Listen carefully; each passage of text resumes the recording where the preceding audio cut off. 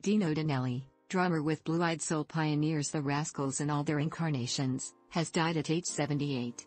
It is with a broken heart that I must tell you of the passing of Dino Danelli, guitarist Gene Cornish wrote Thursday on social media. He was my brother and the greatest drummer I've ever seen. I am devastated at this moment.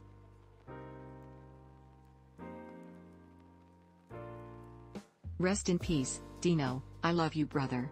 Danelli co-founded the band as the Young Rascals in 1965 with Cornish, keyboardist Felix Cavalieri and percussionist Eddie Brigatti, and everyone but Danelli contributed lead vocal parts.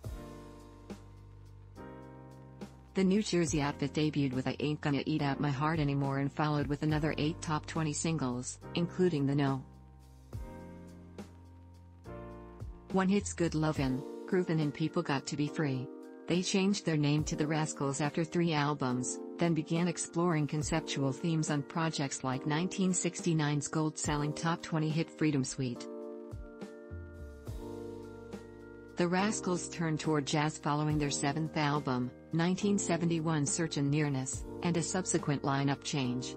They split after one more LP, then reunited in 1988, 2010 and 2012. The Rascals were inducted into the Rock and Roll Hall of Fame in 1997. Watch the Young Rascals perform Good Lovin' along the way. Danelli came to accept the fact that they'd always be known as a Blue-Eyed Soul band. People need labels for things, so that one seemed like a good label. How do you describe guys that sing like black guys, are influenced by R&B music, and play that way?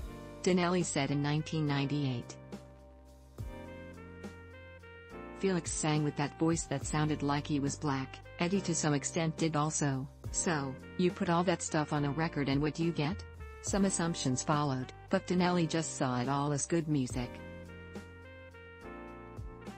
We were getting this crossover, which was fabulous for radio, he said.